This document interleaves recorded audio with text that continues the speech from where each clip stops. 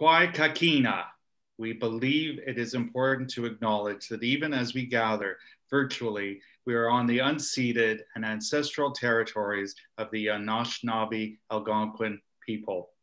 We want to thank our partners in organizing this event, the Ottawa International Writers Festival and Qu'ART, Ottawa Queer Arts Collective.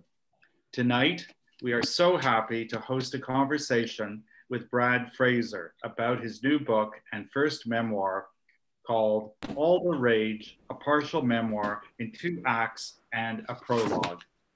Brad is a prolific playwright, and the Ottawa Public Library has several of his plays in its collection, so you know where you can check them out after this event. I'm sure the discussion this evening will be a lively one with a moderator and author of such talent, wit, and humor. I do want to remind you that May is Asian Heritage Month, and I invite you all to join us on Thursday at 7 p.m. for one of the several programs highlighting Asian culture, a presentation and interactive discussion on Uzbekistan called Draw My Life in Uzbekistan. You can always visit the OPL Ottawa Public Library website to discover all our programs and to access the wide range of content and resources that come with a library card. It is now my pleasure to introduce Glenn Uatiao, a co-founder of Qu'ART, Ottawa Queer Arts Collective, which has partnered with the International Writers Festival to arrange this evening's event, to say a few words. Thank you and have a great evening. Merci et bonne soirée. And now over to you, Glenn. Thank you, Harvey, and good evening, everyone. I'm also broadcasting from the unceded and unsurrendered territory of the Algonquin Anishinaabe people. I'm so thrilled to welcome you all to tonight's event on behalf of Qu'ART Ottawa. And as one of the co-founders of Qu'ART, I'd like to thank the OPL, Ottawa Public Library, and Ottawa Writers Festival as a queer arts collective looking to help inspire creativity and the reclaiming of queer spaces. It's really great that they could include us in this launch of such a culturally important and queerly honest memoir, All the Rage by Brad Fraser. So Brad Fraser is one of Canada's best known playwrights. He was born in Edmonton, Alberta, and he won his first playwriting competition at the age of 17. And he's been writing ever since. Brad's international hit play, Unidentified Human Remains and the True Nature of Love, premiered in 1989 and has been produced since then worldwide in many languages with highly successful runs in Toronto, New York, Chicago, Milan, Sydney, and London. Then Poor Superman in 1994 enjoyed successful runs in many cities, including Denver, Toronto, London, Sydney, and Edinburgh. And it was nominated for a Governor General's Literary Award for Drama and adapted to a feature film. Leaving Metropolis, which was also written and directed by Brad, Poor Superman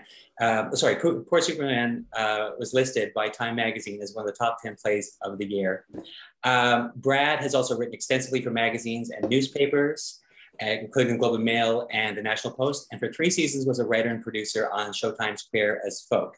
Many other plays since then have followed in successful international productions. And on behalf of the Writers Festival, I'd also like to thank you for supporting authors and booksellers during these difficult times. The festival's official bookseller is Perfect Books on Elgin Street here in Ottawa, but I know that wherever you are right now, there's an independent bookseller ready to sell you some great books. So this Writers Festival spring season continues into June, and it's all available online and on demand at writersfestival.org. So we're so pleased to have as our host tonight, Canadian actor, comedian, and writer, Gavin Crawford.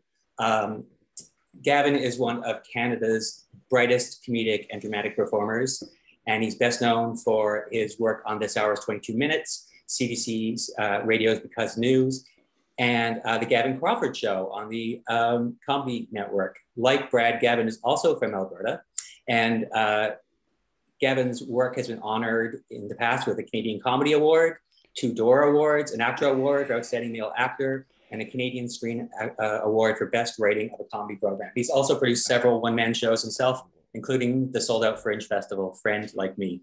And you can find Gavin everywhere online. And now I'm really looking forward to this conversation, and I want to hand it over to Gavin. Thank you so much. Thank you, Glenn, and thank you, Ottawa Public Library, for having us. I am absolutely overjoyed to be here tonight to be able to talk to someone who started off as a legend to me and then later on became a friend. He is always hilarious to talk to, no matter when you talk to him, and amazing and outspoken. And please welcome the incredible Brad Fraser. Brad. Hi. Hi.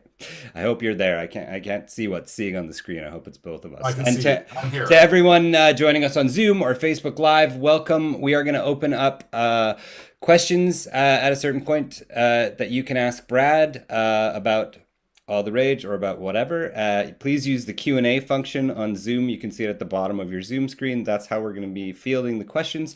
And then you'll get a chance to ask your questions to Brad. So I don't know, let's jump right in. First of all, congratulations, Brad, on All the Rage. Thank you. It's an incredible read. So funny and sad and cheeky and heart. I don't know. It was great. And the title is amazing too, because it's very classic Brad, because it's a double-edged sword where you were. And there's lots of things called that. It's a very common title. I did a search on it. Lots of things are called All the Rage. Is that why you went with the subtitle of a memoir in 2 acts, just to differentiate, or you just wanted to be listed with? Yeah, also that sounded kind of Shakespearean or theatrical or whatever, so I wanted a bit of that in there. And I mean, it definitely, when you look at sort of your early life and early career, and maybe later, like you, at a certain point, were definitely all the rage, but you were holding all the rage inside of you. Well, let's start at the beginning. Your childhood, your relationship with your father and mother. You said in your book you knew your upbringing had instilled a tremendous anger within you, and that if you didn't find a way to channel it constructively, it would end up directed at those around you or yourself. And that led you to more creative pursuits. Has that changed?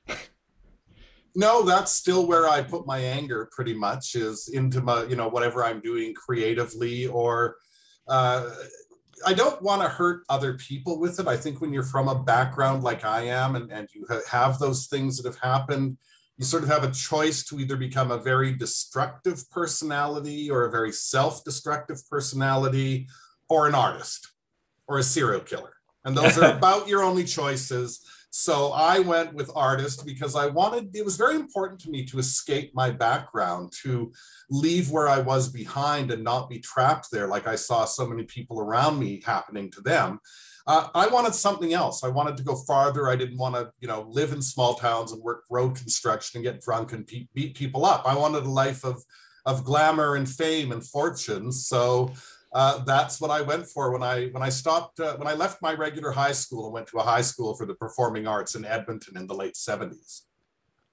Well, you say a very interesting thing in sort of the early part of the book, which is that I don't know if this is just like a gay thing or a creative person thing, but it really resonated with me where you said, like, you just had a knack to hone in on a person's like ultimate weakness and be able to like decimate them with a quip, and you had to channel that rage into somewhere else, or you would just simply have no friends. Right. Well, but it also was how I learned to protect myself. I was not always the refrigerator-sized man I am right now. I was a very slight kid who was new in town and bullied a lot. Excuse me. And I had to find a way to protect myself, and the best way I could do it was by being very sensitive to what people were insecure about and being able to grab that and hurt them with it if I had to.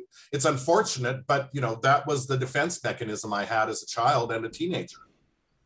Yeah, I mean, I had that similar thing, and just like, I know, translated into a career of jokes. But what can you do? Yeah, I mean, so you started off like loving comics, drawing, but why plays? Why was theater the thing? Not only that you went to at first, because oftentimes you just go to the first thing that's available to you, but then you've written screenplays, you've written for TV and film, but you always come back to the theater. What is it about the theater that is your main ride? The theater, first of all, you don't need all the tech.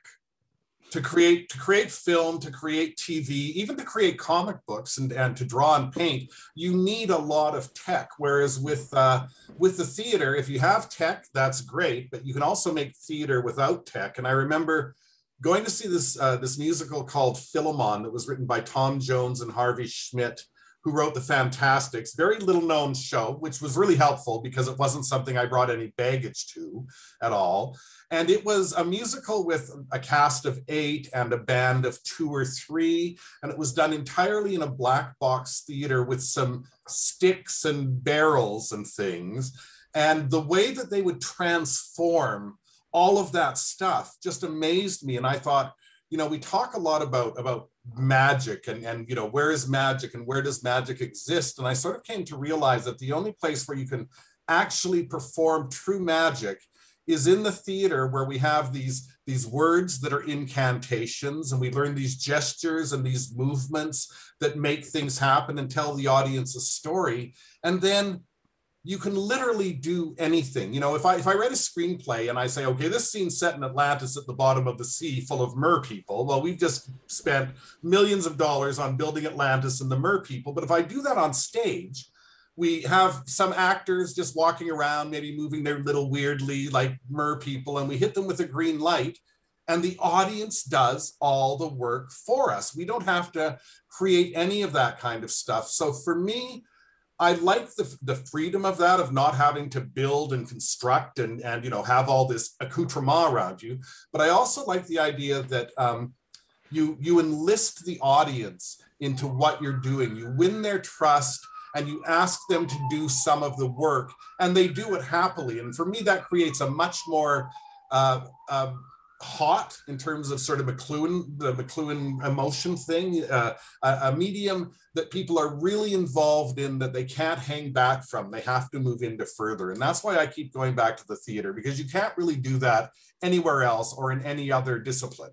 No, because it really is a kind of magic that you only know when you're in the theater doing it, where you're like, the audience is helping you perform a magic trick, and then you all kind of do it together. Yes. In a weird way, but it genuinely feels, to me at least, like magic. Yeah, I didn't realize quite how much I missed or loved live things until the last 14 months, where it really like hit home for me that it's just no movie, no amount of Zoom is a replacement for that feeling. No, it's like these come and see my theater thing on Zoom stuff. You know, it's not theater, kids. It's just bad TV, no matter how well you're doing it. That in-person connection, that group mind, when everybody is imagining the same thing together, the power, and you know that being on stage, when you have the audience imagining that, it does a kind of magic on the performer as well. It does a magic on the writer. I mean, I sit in the audience in the theater,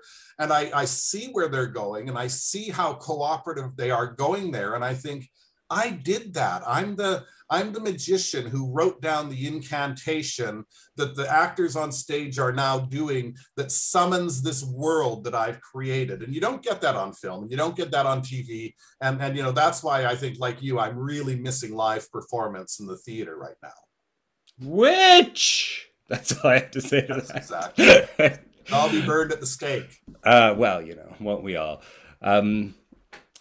What should I ask you now? There's so many things about this book that where I could go. So I'm going to jump a little bit now, just to jump around. When the first time I saw Unidentified Human Remains was in Vancouver, and I was like fresh from Alberta, and I went to university. It was the first time I ever sat in the theater, and I saw a play that was set where I was from, where people were Canadian. And not even just Canadian, but Albertan. And they were talking like the people that I knew, in a style that I had never really heard on stage. And it was really just mind-blowing on any number of levels, not to mention that there was a bare ass in it. And that was also exciting for me. But it was, it just felt so new to me. I mean, when you talked about, like, when you started out writing, wanting to reflect, like, you know, characters that you knew, but that somehow was a struggle. People didn't glom onto it right away. Well, no, I'm the wrong class. I'm entirely the wrong class for the theater. You're supposed to be writing about people who went to university and own paintings and live in flats in New York and London and that kind of thing. And I was coming from dirt, from, you know, the farm and trailer courts and that kind of an upbringing. And I wanted to bring that world into the theater, but I also wanted to show that world that they could come to the theater, that there was a place for them. And what we really learned in Remains is, I remember everywhere it played, the theater would go, who are these people? Where are they coming from? These are not our regular audience members. Who are they and how do we get them back? I never was able to answer how to get them back, but I knew who they were, and they were people that I grew up with. They were people I went to clubs with. They were people I slept with. They were people that I was promoting it to, who were people like me who never realized there was something in the theater that may speak to them. And that's sort of the thing that makes me most proud about Remains was it brought in a brand new audience who didn't normally go to the theater. Well, and I think it's one thing that's very important in theater is to not only like tell the story, tell those people's stories, but to invite people into the theater to come and see themselves instead of it being like a fishbowl. Like, I mean, I'm not going to say this eloquently, but that theater, it's like, look at these poor people. Right. You know what I mean? Which there is a lot of. And, you know, so to do something completely opposite of that is really great. There's an audience question coming in, so I'm just going to ask you it. Somebody wants to know about a time you were involved in a production where everything went right, was there, and it just kept getting better from like the start to the finish. And I think in the book there is one of those, versus a time when something looked like everything was going right and it all went to hell.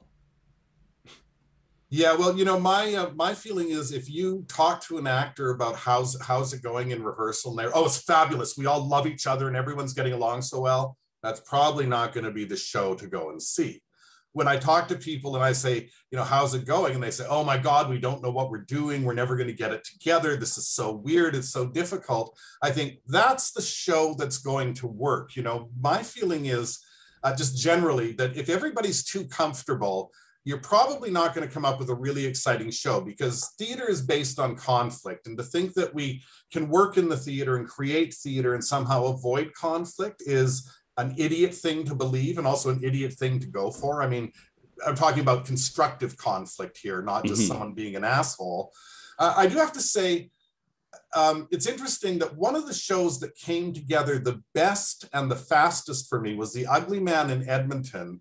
And it was because we only had 2 weeks of rehearsal, and then we were in the theater and going into tech and things, so that I had a cast of actors I knew very well. I had worked with most of them before.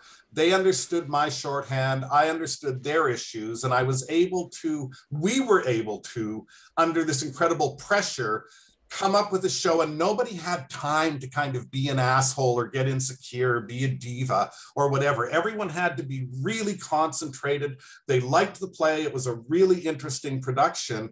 And when we got into the theater, it was amazing, because 2 weeks, if people out there work in the theater, performers or whatever, know that's not a lot of time. But the work that we had to do in that period of time was so concentrated that it just kind of exploded on opening night, and was one of the shows I'm most proud of.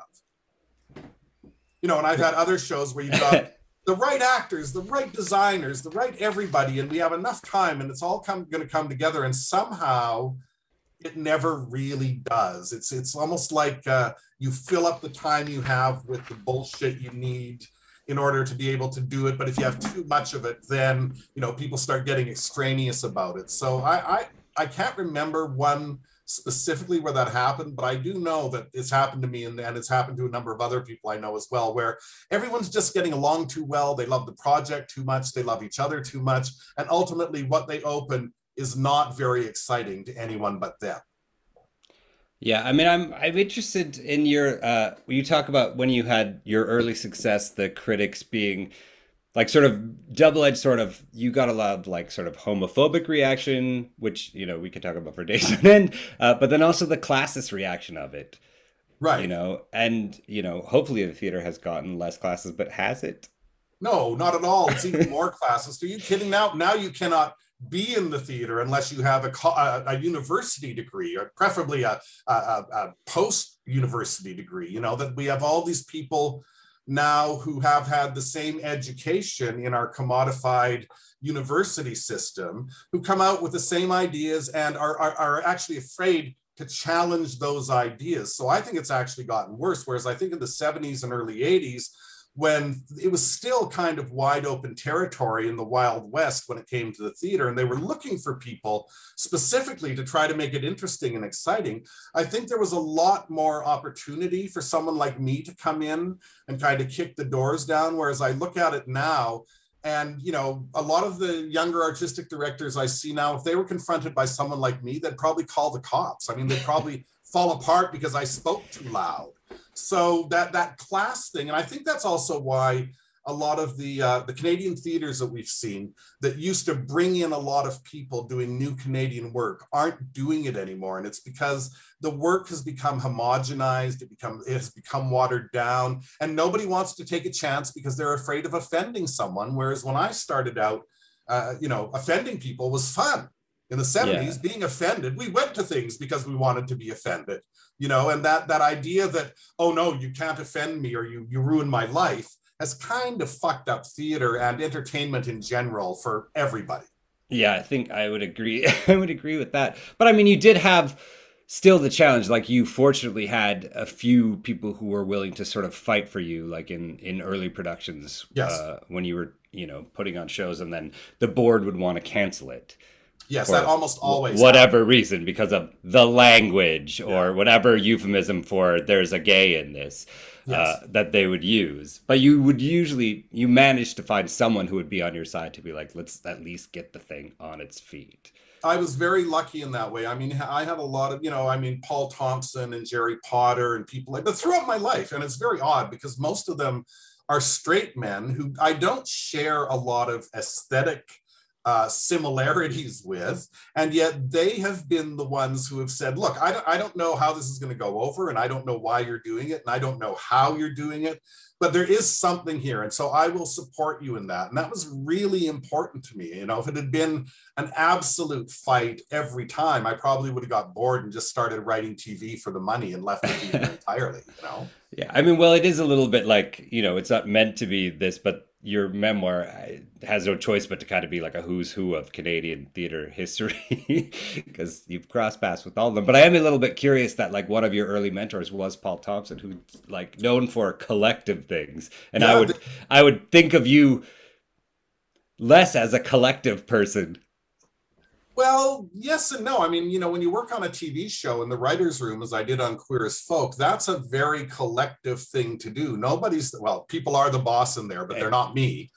Yeah. So you have to do that kind of thing. And I do enjoy collaborating. I enjoy collective work. I just sort of felt like by the time Thompson brought me in to work on a collective, they were kind of on their way out as a really interesting, exciting form of theater. And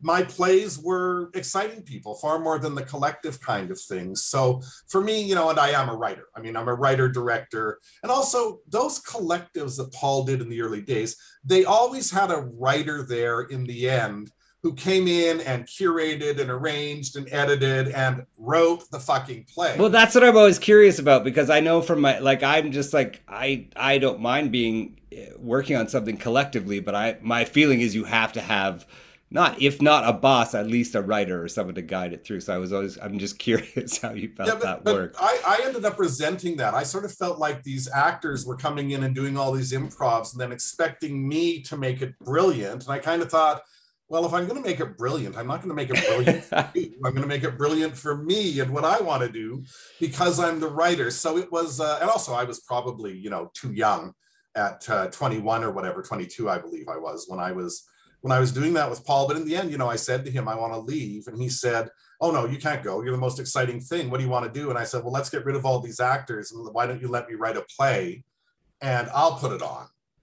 And he said, okay, you've got 3 weeks. And we did it, and that was Rude Noises in the backspace at Pass Marai. And it was kind of it was like it came from the work they had been doing earlier, but it was supposed to be about street kids in Toronto, and he hired a bunch of white York graduates, you know, like what do these people know about living on the street or whatever, right? So it was a little, maybe just not quite put together well enough in the beginning. Well, I mean, one of the things that I always have loved about you as a person is just that you're not a bullshit tolerator, and you have no problem calling out something that you think is a bullshitty opinion, or like all the way along. And through the memoir, that's like, you know, there's many examples of that with various like powerful directors. I particularly like when you go off on that Canadian trend of getting mediocre British directors to come in and run our festivals for several years at the end of their career. But, you know, most people wouldn't say that out loud, which is why I quite enjoy you. I don't have a problem saying it out loud. And, you know, frankly, I've outlasted a lot of those people. And they're not all from England. A lot of them are from America as well. They used to come up here a lot. And, you know, I remember talking to Sharon Pollock the first year I was in, let's cross ourselves and bless her. She's departed recently. She was such a force in theater, but it was Sharon the first time I was at the Banff Playwrights Colony, who talked to me about the importance of Canadian money going to Canadian productions. That what the hell are we doing supporting a Stratford festival? Beyond that, what the hell are we doing supporting a George Bernard Shaw festival? I mean, he's the most boring writer. I knew you were going to say it. And we've got a fucking festival for him in Canada. Like, where the hell does that come from? But that stuff had never occurred to me before, because I grew up, as we all did, with this kind of conglomeration of American and English entertainment being forced on us all the time. So the idea of having a Canadian story was brand new. I mean, you're talking about Remains, but I remember seeing, you know, Morell's Waiting for the Parade at Lunchbox Theatre downstairs at the library in Edmonton in 77 or whatever it was. And one of the actors said Alberta on the stage. And I had this kind of schizophrenic episode where I didn't know what to do with that, because no one had ever said Alberta on a stage before in my life, to my knowledge. So it was this idea of, hey, we do have a right to be here. In fact, we have the biggest right to be here and to tell our stories. And you know, Sharon Pollock was really very much the first person who sort of twigged me into those ideas, and the idea of nationalism and supporting our own artists rather than artists from other countries. And was it just brashness that you just never worried about? Like, oh, this is a powerful person, I should probably not, you know, piss them off. I sort of assumed I would piss any powerful person off anyway, no matter what I did. So I did reach a point where I just didn't care. But I also have to say, Gavin, you know, the second time I won the Alberta Culture Playwriting Competition, one of the prizes was a production at a brand new theater in town. And that director came to Banff with me and worked on the play. And at the end of the week or whatever it was, said, yeah, you know what, we're not going to do your play. We're going to do the second place play, because, well, we just don't think our audience, which we don't have because they're a brand new theater, is ready for this play, which was not in any, it had a gay character in it. It didn't have, I wasn't even out at the time. It had a kid who hustled in it, and it got canceled for that. And I remember being heartbroken, but I didn't say anything. And I carried that around for a long time. And a couple months after that happened, I said to myself, that is never going to happen again. I will not allow that to happen. I will not allow someone to do something like that to me without saying something very strongly and standing up for it and fighting for it. And you only need one or two experiences like that before you go, okay, I think I actually am better off saying something than not saying something, because either way, the play is canceled. I might as well have had the satisfaction of telling the guy to shut up and fuck off. Well, you kind of, yeah, I mean, you really do have to, as you say, numerous times in the memoir, like there's all kinds of examples of people who will just be like, no, we're just not going to do this. And if you don't speak up, nobody will. And even when you do speak up, half of the time, nobody else will. Yes, like that. Again, it's in the book, the story about the actors in the original production of Remains, whining and kvetching and having breakdowns and calling me constantly. And finally, I just got sick of it and went into the rehearsal hall and said, okay, let's stop everything. Let's sit down. Let's talk honestly about this. You know, 80% of the actors in the show have called me and said they're having a horrible time, director. What are you going to do about it? And she said, oh, I didn't know anything about that. And I looked at the cast and they all went, oh, no, we're okay. It's all right. No, we're okay with what's going on, and sold me down the river. And I thought, yeah, okay, so I'm not going to be able to rely on them either. So I better just find a way to do this on my own, to get enough power that I can do this on my own and I don't have to wait for anybody to back me up. Yeah, well, good show. What am I looking at here? I want to talk a little bit about I don't know, where should we go to the 80s? There's so many things to think about that I'm losing my train. This is what I want to talk about right now. When people say, "Oh, you don't write likable characters," how much does that get under your skin? It's really annoying. I mean, it is really annoying. You know, who's likable in Hamlet? Again, yeah. Who's likable in Gone with the Wind? Like, you know, the servants, basically. I mean, who's likable in some of the great literature and works of art? It's a bullshit kind of comment. My feeling is, are they interesting and are they compelling enough to keep our interest for 2 or 2.5 hours or whatever they have to, not to be likable? And part of that, I suppose, comes from I don't want to have to be likable to get my work done. I don't want to be one of those people who gets hired because everybody likes them and they're fun to work with. I always wanted to be one of those people that we hired him even though he's a son of a bitch because we're really glad about the things we get in the end or whatever, you know. But this need to be likable, there's something really kind of weak about it. There's something that bothers me about it. And well, it also always feels like a lie. Well, but also we are working in an industry where, you know, people do get work because they're likable, but you go see those likable people at the bar after the show and see what they're talking about to one another and see how likable they are then, right? Like that, being like that all the time costs something. And usually the cost is you're very nice to everybody's face, and then you get together with your actor friends, your writer friends afterwards and have drinks, and you're a total asshole and hate everyone, and nothing but bile comes out of you the entire time. I don't want to be a person who spews bile, except when there's bile to be spewed, if you know what I mean. Yeah, when you use the word snatchy a few times in this memoir, which is, I hadn't come across snatchy so many times, but it's a very perfect word. Yeah, and I think I use to describe my friend Cameron's laugh a lot. That's mostly where it's used. Yeah, what do you mean by snatchy? Well, there was another word I was using that some people were having a problem with. So I thought, well, we'll just go for a more acceptable version of that word, and then they'll all like me. Oh, I like that you Margaret Atwooded the C word and just made it be like, I'll invent a different word that means the same thing. Yeah, as soon as it made me laugh very hard when I read that, because I'm like, that is actually a perfect word. I just want to ask you about this. It's not even that germane, but when you first went to a gay bar and you're young, and the first time you go to a gay bar in Edmonton, the smell. You say this very funny thing about the smell. Can you just elaborate on that a little bit? Yeah, because when I first, you know, it was like, I think 77 the first time I went into a gay bar, and I went in and you know, after you get over all of the danger and the wonder and the lust and everything that's happening, I went, there's this smell, and I only ever smell it when I'm at the gay bar. It's really weird. And I thought, well, I don't know what that smell is, but I like it.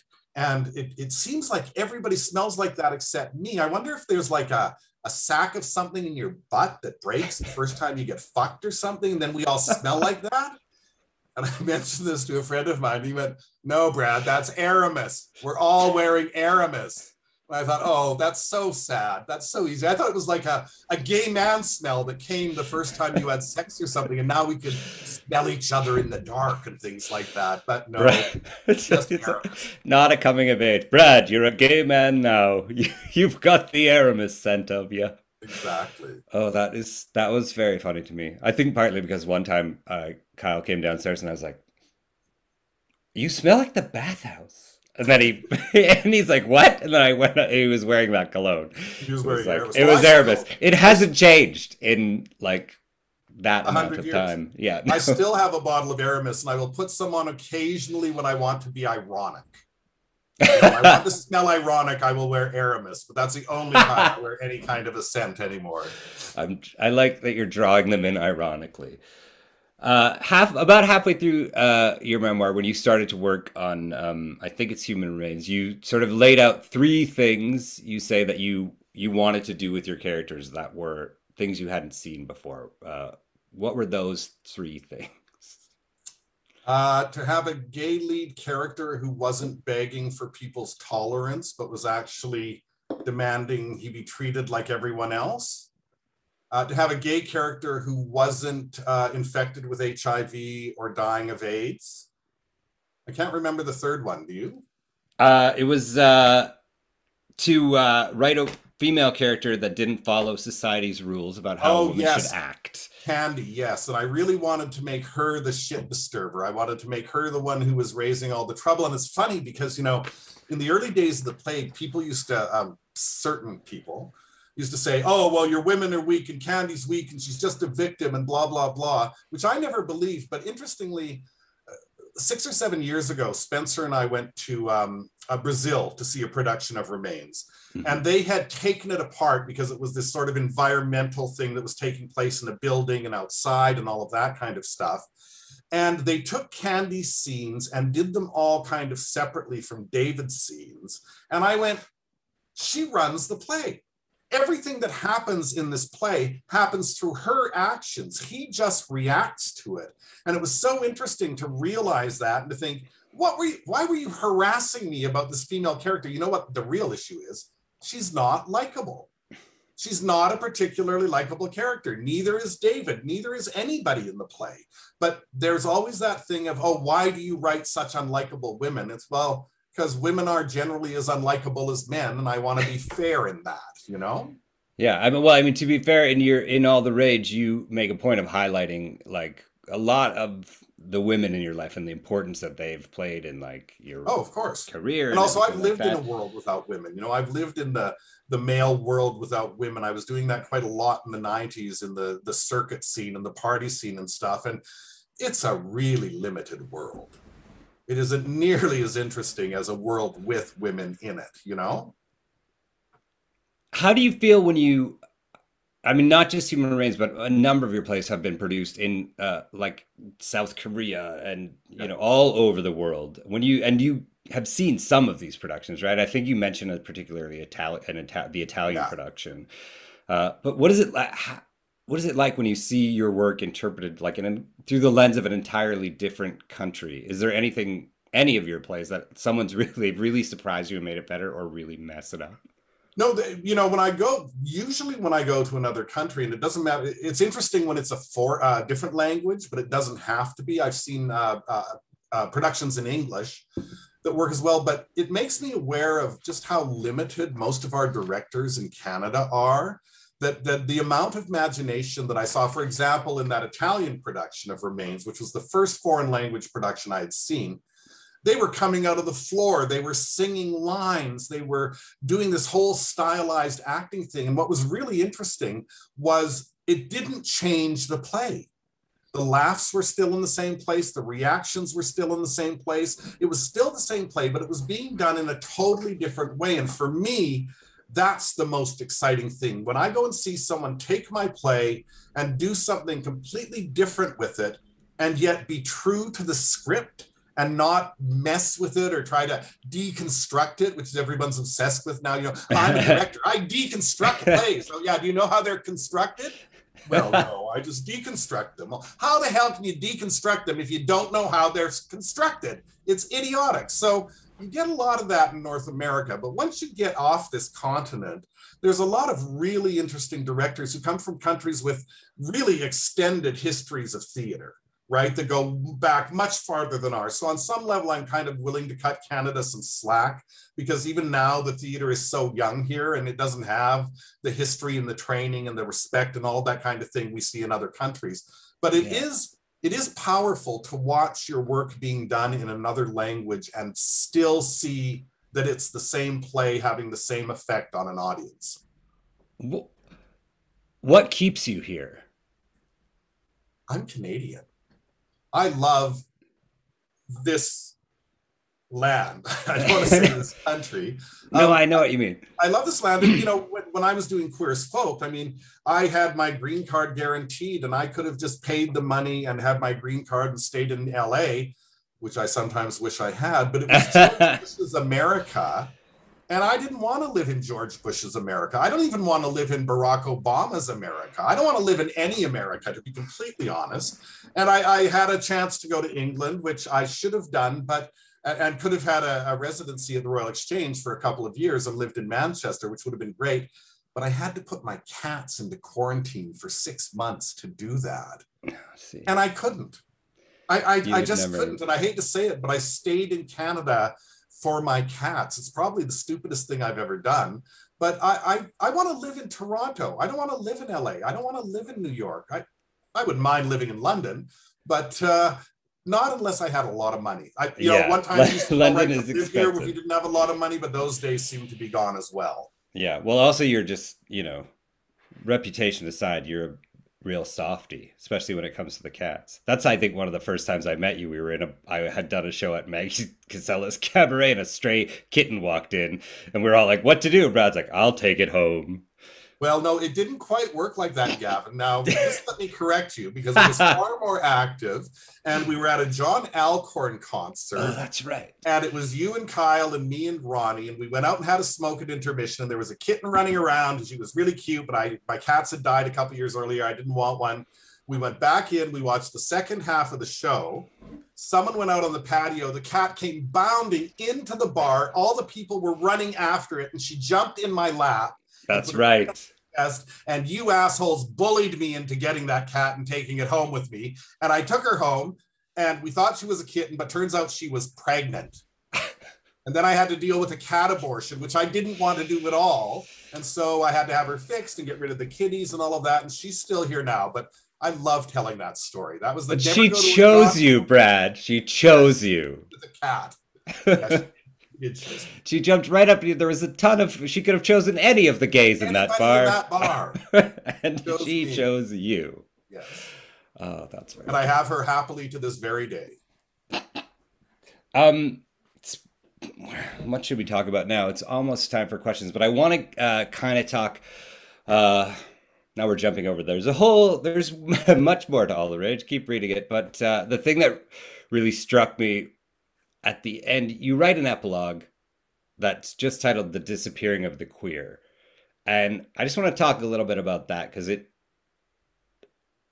was really powerful writing, and it really hit home. Do you want to just talk a little bit about how you feel about that element of the whole thing, the disappearing of the queer? The disappearing of the queer is how we historically, we're from another generation, and I'm 10 years old, 12 years older than you. So I'm from another generation still, where, when your gay son died, his friends went into the house and got rid of any signifier of being gay there before his family showed up, and that kind of thing. So that after we died, there was no history of who we actually were. It was all whitewashed. And then I look at it, and I fought, for example, when I fought to keep David in Remains straight, when I was dealing with producers in LA to do the Remains movie, and they wanted to make him straight, and I said no, he has to be gay. There is this thing that has happened and still happens that says, somehow we're not good enough being ourselves, that in order to be accepted, in order to be legitimate, in order to be valid, we have to be at least straight acting, whatever that means, and that we have to get rid of any signifier of who we actually are. And I think it's bullshit. I think it's really a horrible thing, and we do it to each other. Gays do it, queer people do it to each other. When you say I only want white people, or I only want black people, when you try to keep people of different, when you say which is popular in our community, for example, that bisexuality doesn't exist. Everybody who's bi is gay. You're disappearing that particular queer person. And it happens all the time. And, my whole thing, and sort of I think the message of the book for me is we are enough as who we are. It is all right that we're gay. It is all right that we're trans. It is all right that we're lesbian. It is all right that we are not like other people. Let's stop disappearing each other and letting people disappear us. And let's demand to be seen all the time, even after we die. And it's a complicated thing. And I think I express it more clearly in the book. But it is the idea that we do have to stand up and be counted and not let any people, including our own, push us away. Or say we're not good enough, or disappear us because we embarrass them. But it's so easy to let people do that. There's just one of the things I really admire about you, especially right from the beginning on, when you said, no, I'm not gonna be erased. I'm gonna say, and because people will always warn you, well, you won't have success. And in a weird way, they're right. in a weird way, I'm like, well, you know, if you were willing to not do that, you would be David Mamet. Like, you know what I mean? Like, Yes. it's just like, oh, I know. Yeah. And we're not allowed to say that. We're supposed to be grateful for what we like. We're successful. Great. But, you know, it's always measured against a weird sort of sliding scale. Well, yes, and it is what sort of keeps my cult status. I mean, if I was a straight playwright, I would be fucking David Mamet. I would be on Broadway. I would be more in the West End. I would be in the A houses in Canada the way I was in the A houses in Manchester. It has always been my queerness that keeps me out of those things, but it's my outspoken queerness. It's my refusal to be disappeared. It's my refusal to compromise, not on things that we compromise on in the theater all the time, but not to compromise on things that would make people more comfortable. I'm not interested in making people more comfortable. I actually want to make them less comfortable. Everybody's too fucking comfortable, if you ask me. And we can all do with a little insecurity. So I like to take some of that security away from them and put them on the spot and make them, I mean, you know, my whole thing, and I love doing it and I get in big trouble for it, is making straight people feel what it's like to be a queer person, to be treated like a queer person. And that drives them crazy. Yeah, it's not, they don't really like it. No, Well, I had, yeah, I mean, it's interesting because a lot of this memoir deals with your career happening in the background of like the height of the AIDS epidemic, when, you know, people were just dying all over the place, and you didn't know why people were surviving and why other people weren't surviving. And then now we're in the middle of this thing, and it's really in COVID, and like about, I don't know, 4 months ago, a pretty good straight friend of mine said, like, isn't this unbelievable? Like, we've never been through anything like this before. And I thought my head was gonna explode. Yes. Because I was like, no, we have, you just didn't care. And oh, they did not like that. No, and they did not care. And I'm not going to revise that to make people more comfortable. I mean, a big part of why the book is called All the Rage is because of the rage I feel at the straight world, specifically for the way they dealt with us during the AIDS crisis, because most of them either didn't care or celebrated it. You know, and there was a small minority, and certainly I knew a number of straight women mostly, but there were a couple men who were working on the sidelines and were right in there with everyone else. But it was mostly the indifference that really colored my perception of the straight world. And when you talk about my unwillingness to compromise or be disappeared, I wonder if AIDS hadn't happened, if I would have been a very happy compromiser in order to make money and fit in and all of that kind of thing. But it was almost like, Yeah. AIDS happened and I had no choice. I had no other choice. Yeah. Or if they had stepped up and been like, let's cure this, instead of being like, well, it's only those guys. Yeah, exactly. Yeah. That's so I just should mention right now, because Brad and I have gotten talking and I could do this all night long, but I shouldn't. If you have questions that you would like to ask Brad, please put them in the Q&A and I will put them to Brad as they come in. And while we're waiting for those questions, let me just ask you this. I'm sure that you've been asked to tell the story many times in the past. Why did you pick now to write the memoir? Well, I had been asked a number of times if I would write a memoir, and I always said, no, the story's not over, and I'm far too young, and there's blah, blah going on. Every year on AIDS Remembrance Day on December 1st, I have a huge file of photographs of people, famous and not, who were lost to AIDS, and I'm talking about hundreds, if not thousands, that I put up on social media. Every World AIDS Day. I put them up on Facebook, I put them up on Twitter without an explanation, just a picture and the name. And Bruce Walsh, who was at the University of Regina Press at that time, came to me and he said, you know, this is really interesting. Nobody's talking about this. You bring it up every year. You're very specific about it. You probably have a lot of stories about those people. Why don't you write a memoir where you integrate those stories and those people into it and talk about those years specifically?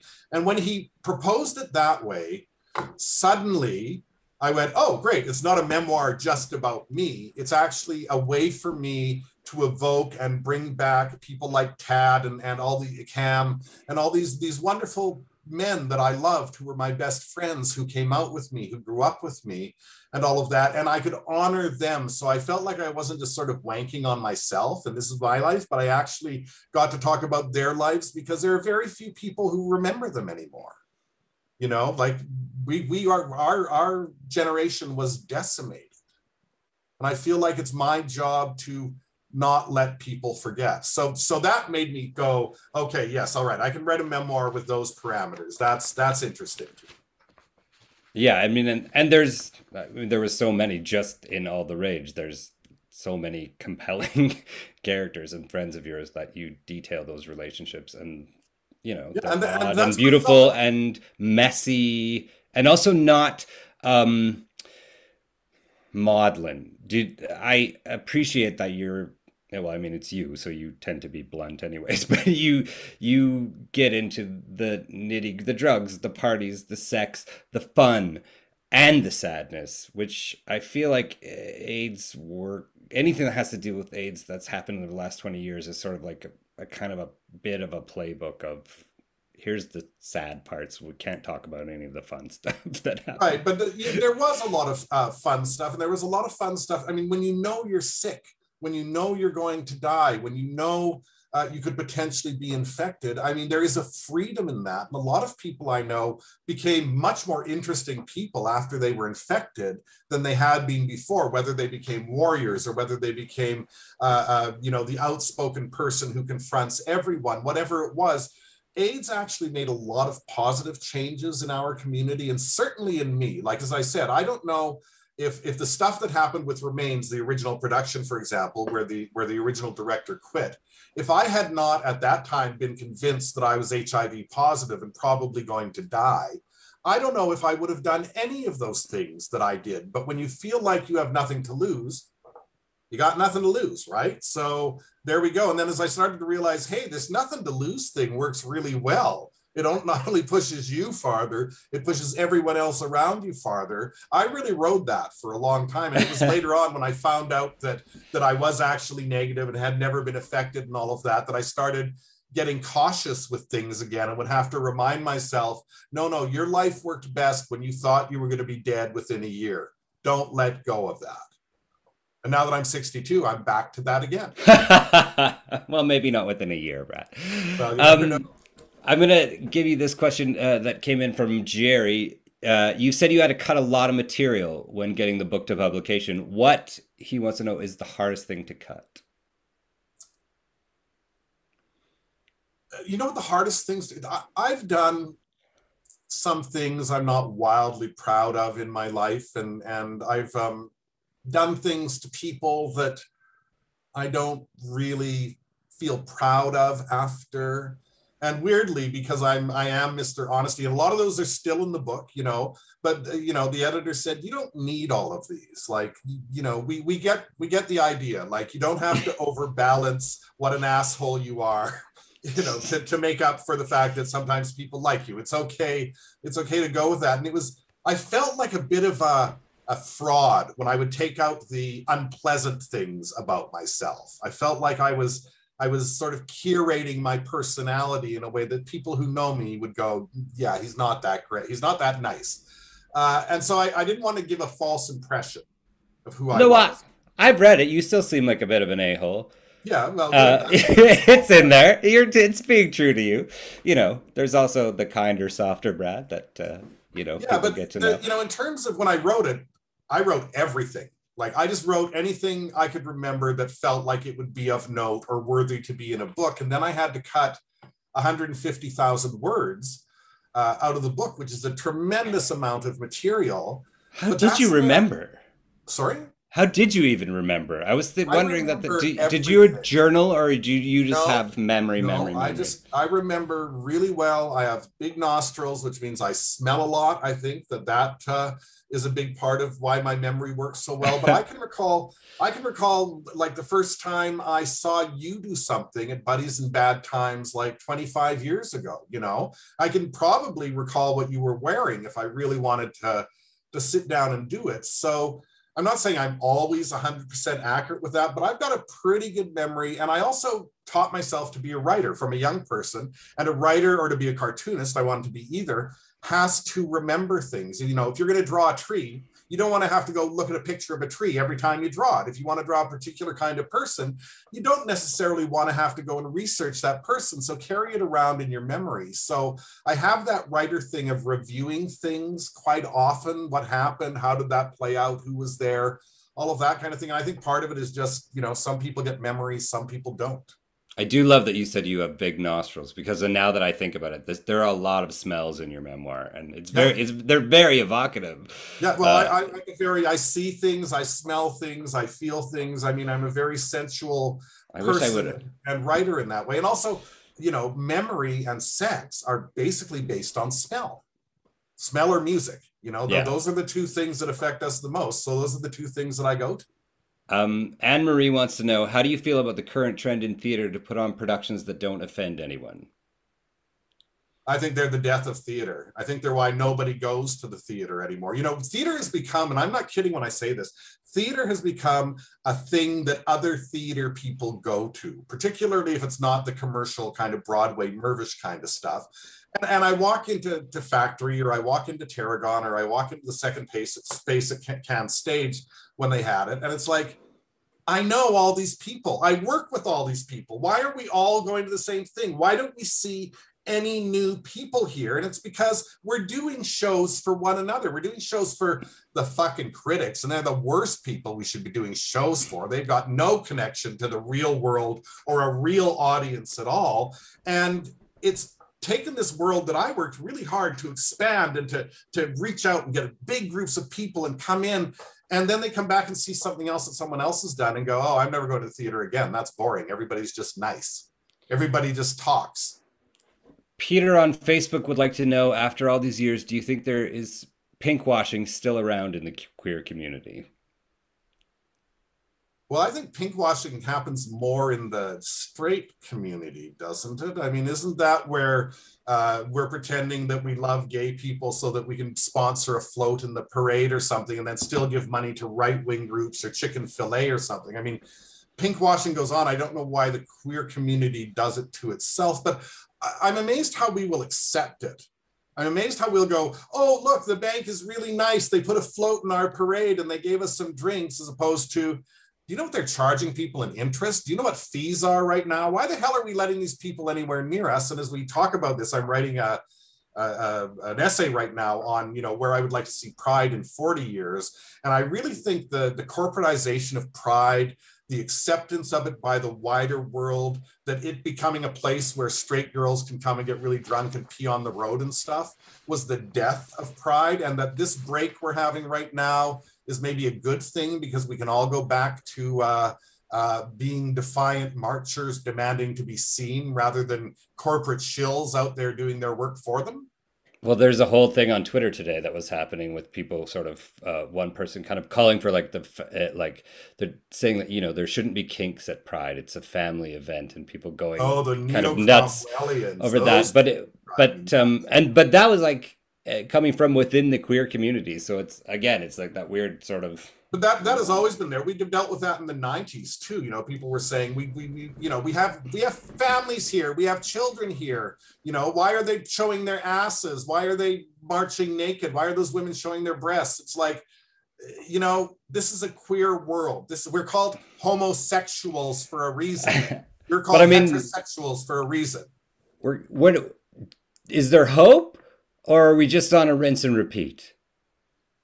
You know, if there's hope to be found, it's going to be found from the people who refuse to follow the rules, the people who refuse to toe the line, the people who are willing to say, this is different, it needs to be different. It's all bullshit. It's all this fake kind of, we're tolerated and we're accepted. And, you know, if you walk out of Toronto, if you walk out of downtown Toronto, kids are not growing up any different than you or I did being the fag kid at school, right? I mean, there's still kids who are being tormented the same way. There's still people holding them down and cutting their little ponytails off and stuff like that. It's just as hostile out there. It's only these little pockets of tolerance that we've developed that are mostly just worlds we live in where we talk to each other and sort of exclude the outside world. Things aren't nearly as good, I believe, as people think they are. I would probably agree and with they that. would be, we just need the right thing to happen and they'll be rounding us all up and putting us on boxcars again, you know, just like they did before. All right. Thanks for the hope.